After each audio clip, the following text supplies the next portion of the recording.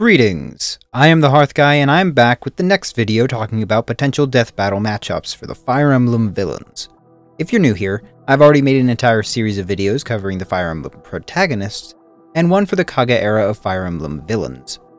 Just for the sake of recap, I will not be reusing characters. I will try to avoid reusing franchises unless no other clear choices are available, and more as a personal standard, I will attempt to not use too many characters who appeared on Death Battle proper, which is actually not too hard on this video, although I will say what has become harder is determining which characters to actually put up here.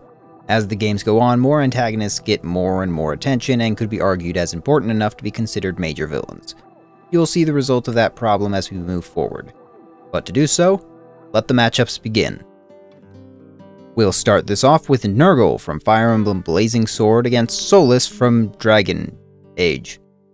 Okay, seriously, Dragon Age is starting to become the Tales of Vesperia for this series of matchups. Extremist mages who began as good men hoping to foster peace, but over time came to believe that the only right path was to cause genocide on humanity so a superior people can regain the world that once belonged to them. While one only sinks further into hate and madness, the other comes to see humanity as genuinely valuable, but even so intends to break down the very bonds of reality to see his own people return to their rightful place. I had considered Hojo from Final Fantasy VII, but we only ever get one example of him in combat, and figuring out anything from that is just tough. Just conceptually, Solas would be expected to win, as he, in his prime, was a reality-bending super mage that was considered a god to the elves, but in his current form, he's more manageable for a villain like Nurgle. Solas' power is great as he grows stronger, but depending on which point in the story they use, it could affect what abilities he has. Base Solas from the main game he appears in can have extremely varied gear due to the nature of items in Inquisition, and has access to pretty much the entire gambit of spells and sub-varieties. Whether it's dispelling magic, which is very useful against another spellcaster, creating wide AoE spells, inflicting status effects, he's got it all, but he's also got unique abilities tied to his subclass, the Rift Mage, creating and controlling telekinetic fists, regaining mana based off the damage he does to his enemy, debuffing his opponent's attacks, and creating a rain of up to 55 individual meteors. Yes, there's an exact number for this. Now, if we do take into account his godly powers, then we've seen that he can at least petrify a person with a thought, and manipulate the veil which he created to absurd degrees, even to the point of breaking it by the most recent Dragon Age game. By comparison, Nurgle's greatest feats revolve around his knowledge over life and death, his ability to sap a person's life force and create morphs, what are basically puppets with personalities formed from the souls of the dead. Nurgle is technically able to use up to S rank in all forms of magic and even the dreaded staves, though we never actually see him use them. His only weapon being the Ereshkigal tome that, based off its shown effect, opens a black hole-like portal to some distant underworld to drag the target into, or maybe drag their life force into. If we were to consider his possible weapons, that include things like Nosferatu for healing via attacking, Luna, which negates resistances, the ever-dreaded Silence and Sleep staves, and the much rarer Berserk staff. Beyond these, most of his options are just raw power in varying degrees, and are largely comparable to whatever Solas has, with the exception that his magic doesn't run out based off a tome or staff. But it's the characterization that'd be very interesting to see, as both are fighting for different groups to reclaim their positions of authority. Solas wants to uplift the elves, and Nurgle wants to make way for the dragons. In Nurgle, Solas can see the deep end of his own desires and how he is different, that even though his actions will lead to widespread death, he at least has the decency to care about the lives lost, while Nurgle only sees them as fuel. One image that could be cool is to see if Nurgle used Ereshkigal to suck Solas into it, only for Solas to break back out by shattering through the veil.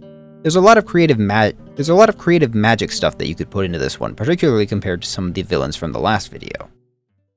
Prince Zephiel, instigating antagonist of Binding Blade versus Duke, the final boss and antagonist of Tales of Vesperia. Former heroes that once fought to protect humanity but grew disillusioned by their wickedness, immaturity, and pettiness. Eventually they came to desire a world put back into the hands of older, more magically powerful beings, the dragons for Zephyr and the Entelecheia for Duke. Duke wields the sword Dane Nomos, which allows him to manipulate air, which is the power source of magic in his world. And through that and the mastery of the blade, he can do some pretty absurd tricks such as limited levitation, telekinesis, teleportation, and a wide variety of special elemental arts. His biggest hitting attacks are Big Bang, which is a screen-covering explosion of light magic, and Brave Vesperia, which he only accesses in his final form, the Radiant Winged One, Brave Vesperia is an amalgamation of the ultimate arts of all the protagonists of Tales of Vesperia in one attack, with all their effects on top. Duke was able to use his own power to equal that of Yuri and his team in the final moments of the game to destroy an enormous world-ending thing called the Autophagos. And I'm sure you power scalers out there can figure out the math here, but just assuming he did his fair share of 50% would be huge. As for Zephiel, he has a clear chance for parallels between him and Hector, who he defeated in battle during the Binding Blade. And because we're in the era of the Alib games, we're talking about the unique weapons of those games, just like with Eliwood, Hector, and Roy in the first series. Zephiel wields one such weapon which was partially responsible for causing the Scouring and the Endless Winter, which caused a nuclear winter-like event across Alib. This sword, which I only assume is pronounced Xax, can only be wielded by Zephiel and seems to channel some amount of lightning through it. While it's debatable whether the sword can still wield the level of power it did, I felt it worth mentioning. Truth be told, Zephiel's kit is just far more limited than Duke's, but it's more the themes that interest me than anything else. What I'd love to see is a post-game Duke fighting Zephiel, a Duke who's already learned the lesson that he can believe in humanity, at least a little bit, and stand as what Zephiel both used to be and what he could have become. All the while, even though he thinks otherwise, Zephiel has become the very sort of human that Duke hated, which can in turn lead to self-reflection for Duke as a character. If you really want to add spice, you can have Zephiel see the ambivalence once within Duke and try to goad him into unleashing it while going on about humanity's evils. Through the fight, Duke can see himself in Zephiel and grow thankful that he turned away from the path that he did, before ensuring Zephiel can no longer continue the path he's on, now able to save the world from the very same mistake he almost made. Idun vs. Fiora from Xenoblade Chronicles 1. Spoilers for Xenoblade, by the way, but you could probably guess that. Young women who only ever wanted peaceful lives for themselves but were kidnapped by those who wanted to spread war and exterminate their enemies. They had their minds subdued and were forced to fight for those enemies, but in time, both would be saved by the power of friendship, particularly due to young men with magical swords that could seal divine power. Normally, I do the challenger first, but let's just get this over with. Idun doesn't have much beyond lore implications. As the demon dragon, she was presumed to be ungodly powerful, so powerful that the whole nuclear winter thing happened just from them trying to kill her and the people controlling her. Even then, she was spared out of pity, but that potential power is still within her. A lot of it is just potential, however, so there isn't much for me to talk about in this case. Other than that, she does have the power to create war dragons, which are mostly mindless animals which mimic the power of true dragons. Fiora, on the other hand, has a lot more. While it's debatable whether she'd get to control her face Mechon as she would when under Meyneth's control, even without it, Fiora was capable of commanding Meyneth's power in the form of Final Cross, which instantly topples her target. Outside of that, she has attacks which drain power and energy, induce sleep, increase speed and attack power in exchange for defense, regeneration, and so on. Her combat drone's abilities change based off the armor she has equipped, and can be used for crowd control, multi-hit combos, or defense and debuff immunity. We can also possibly consider Meyneth's own power, which was able to temporarily rival another god named Zanza, who was fixing to remake the universe, so needless to say, Fiora is winning this fight. It's a death battle, so obviously Idun has to die, plus without the Binding Blade she can't be saved like in the main story of her own game, but I think it'd suit this matchup to end on a more somber note. After fighting Idun up to the end, Fiora realizes that she really doesn't want this deep down, but is unable to do more for her, putting her out of her misery in the only way possible. It's been a while since we got a good mercy-killing end to a death battle, and I think a Xenoblade character would probably be right up that kind of thematic alley. On to the quick Sacred Stones entries, Leon vs. Vati from Legend of Zelda. Admittedly, this matchup was one I expressly had to look around the community to see other people's matchups for, but that's just because I didn't know Sacred Stones too much, and I had limited ideas for characters like Leon. But Vati seems like a good match. Young mages who should be allies to the main heroes but are corrupted in their pursuit of power, either by the power itself or a darker entity attached to said power. Through an attempted sacrifice, they plan to become powerful enough to rule the world, but their own plans ultimately fall apart, and they're reduced to monsters of their own making. Vati and Leon would have a lot of similar spells, primarily elemental attacks and the like. Both Vati and Leon appear to have magical powers for absorbing energy, which would cancel each other out. However, they begin to differ with their utility. Vati has abilities like shapeshifting, levitation, affecting the weather, and on. Meanwhile, Leon can summon phantoms, create undead, teleport, cause paralysis, and use staves. Also, he evidently has some level of precognition, but I could not find a good example for its limits. While I'm not counting Leon as the same as Fomortis, he was able to use some of that power via the Darkstone to accomplish many of these feats and appears to be able to amplify his regular magic, of both the offensive and healing varieties. If anything, it's like its counterpart, the titular Sacred Stone. If we're being perfectly honest, I'm not very familiar with either characters, so I'm just going off what I could find about them through research. If I had to give one the edge, I'd say Vati. Now, I'm sure some would consider Fomortis as part of Leon in other instances, and if you do, then I can see Leon being the winner, but as I'm just considering Leon, I'd say Vati would beat him. But it's not a bad matchup either way.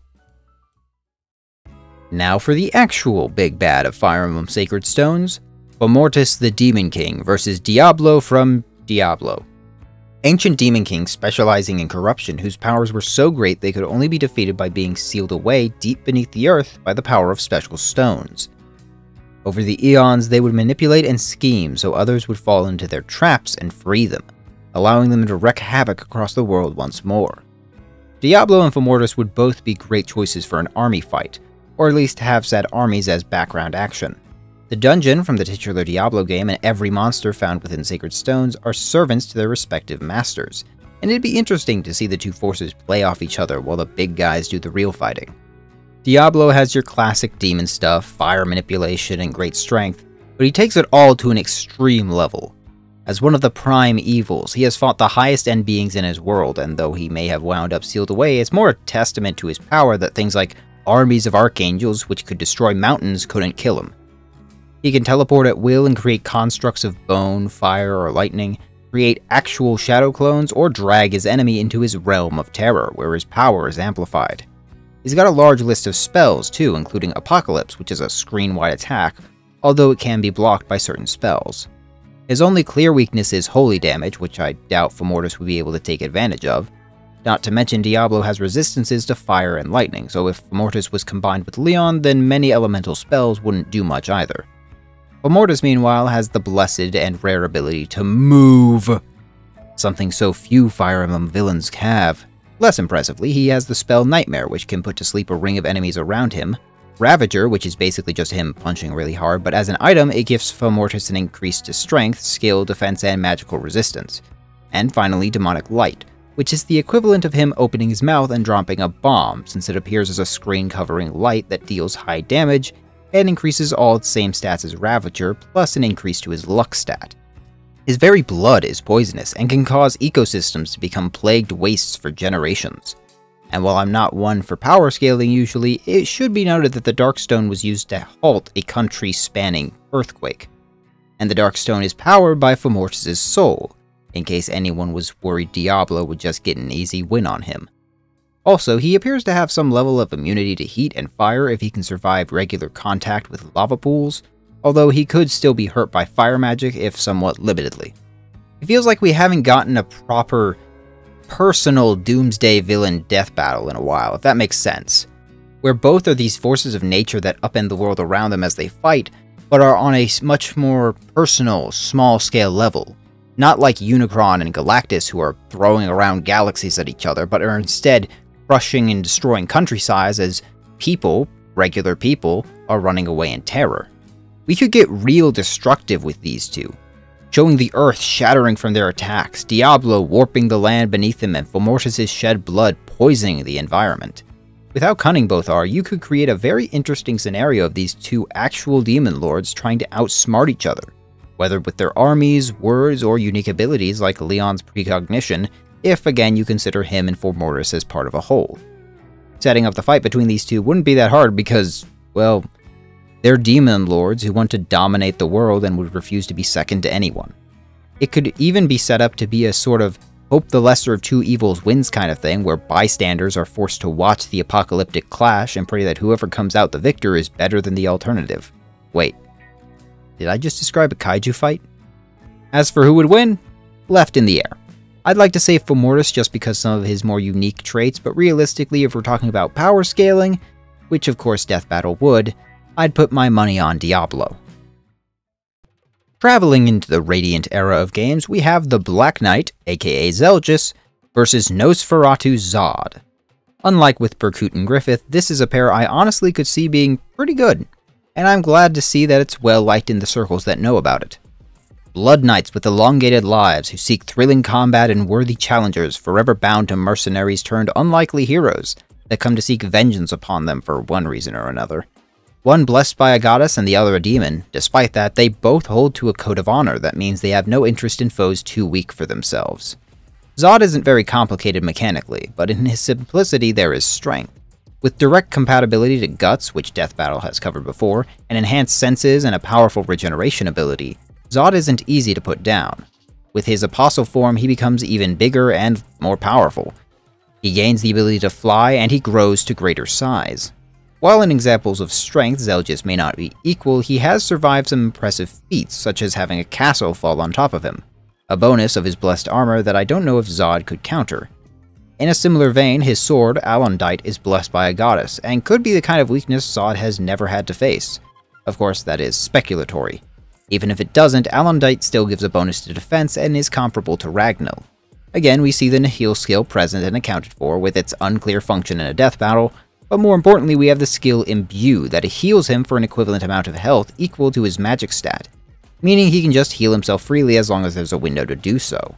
Finally, we have the Eclipse skill that increases his strength and ignores all the defenses of the target, meaning any durability Zod has could, depending on interpretation, just go out the window once this skill is activated. Take these into account and the question of the winner goes towards whether Zod's raw might could overcome Zelgius' unique abilities and frankly hard to overlook wall of his armor and sword. If I had to choose, I'd give it to the Black Knight. Okay, hear me out. I've seen this once or twice, and I think it's really good. Ashnard versus Senator Armstrong from Metal Gear Rising: Revengeance.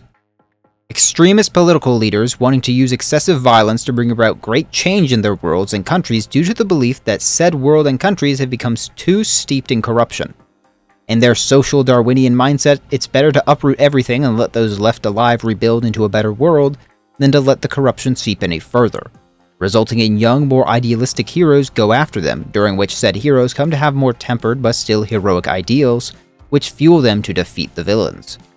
While one is fantasy and the other is kind of sci-fi, they're actually pretty decent against each other. Armstrong's nanomachines and Ashnard's blessed armor are both typically impervious save for very specific weapons which neither really have. Ashnard has no special high-frequency blade, and Armstrong's fists are most certainly not blessed by any higher power save for raw patriotism. Armstrong's nanomachines harden to match the impact of any incoming attacks and can even reattach any lost limbs, as shown in his fight against Jetstream Sam. This regeneration can also be supercharged by absorbing nearby energy from technology.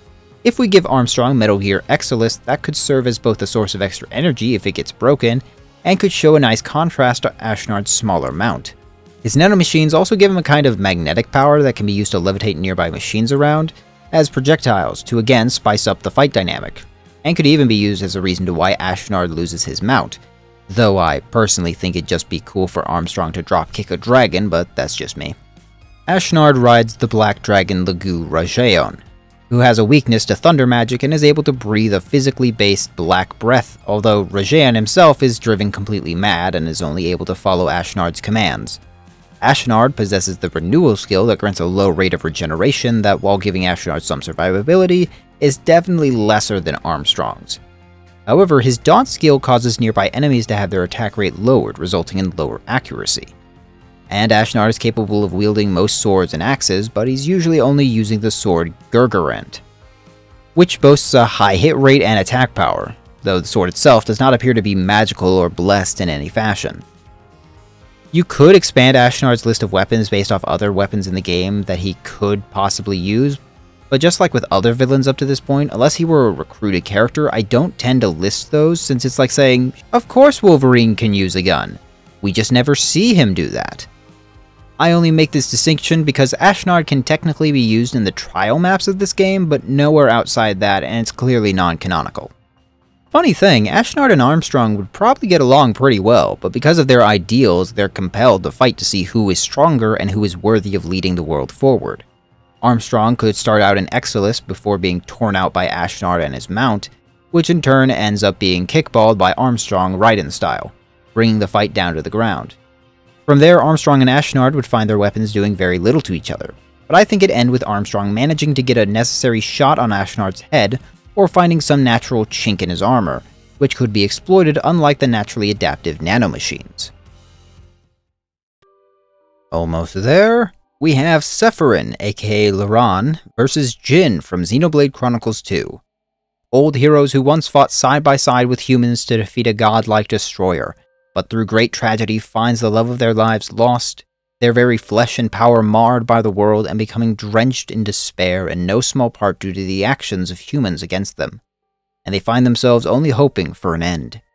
And to do that, they seek to become the very thing they sought to protect against, and bring about the end of the world. One hopes to do it by the power of a god, and the other wants to do it through spiting and killing a god. So once kind men become the instigators to incredible loss and tragedy in pursuit of the end of all life. Oh yeah, even here I managed to make it come back to Xenoblade. All is right with the world. Jin is an ice elemental blade, although one who has become a flesh eater by devouring the heart of his driver. Moving on from that, Jin's elemental control device expanded upon becoming a flesh eater, but he also lost the same natural regeneration a blade normally has in exchange for that independence from a driver. Just to talk about the most important part, Jin canonically has a max speed, the speed of light, and Sephirin canonically wields light magic. In fact, he has some of the strongest, so in that regard at least, there seems to be balance. Jin's light speed appears to be a result of a deeper power he has, the power to control and manipulate elementary particles, which generally make up all things, meaning that a lot of elemental spells would be ignored by Jin, so it's a good thing Sephirin uses light and dark spells. Jin has been able to keep up with the Aegises, who are the strongest blades bar none, even before becoming a flesh eater, and afterwards his power only grew, albeit with the drawback of an unstable body which can weaken and break down without frequent care. He has resisted the effects of the blade Haze, whose abilities effectively function like the silence spell and could be used as an example that he too could resist the full effects of that staff. But that's more debatable. Sephirin, however, has a lot of possible workarounds for Jin's abilities, especially his staves, because, of course. As a canonically recruitable character, he actually can have access to way more than what I'd assign him as a standard villain, which includes the aforementioned Silence Staff, the Rewarp Staff to allow for instant teleportation, the Coronis skill, which he already comes with, to negate magical resistances and lower attack accuracy, and the Mantle skill that is attached to a protective aura that he emits. Mantle is a beast of a skill that negates any damage that does not come from blessed weapons, allows for limited regeneration, and combines the Nihil and Fortune skills together.